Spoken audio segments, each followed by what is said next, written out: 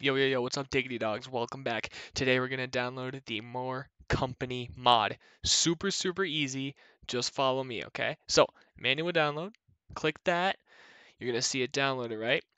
We're going to open it up. Now, here we got a BEPINEX folder, okay? This is the one you want. So, basically, you're going to click into BEPINEX, click into plugins, and you're going to see this .dll file, okay?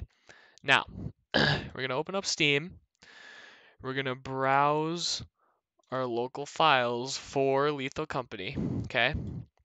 Now, you're going to have your Lethal Company file open and then the More Company mod file open. Okay. So, in the Lethal Company folder where your game is downloaded, you're going to click into BepInEx. You're going to find your plugins folder. And all you need to do is drag over the morecompany.dll into your plugins folder. Okay.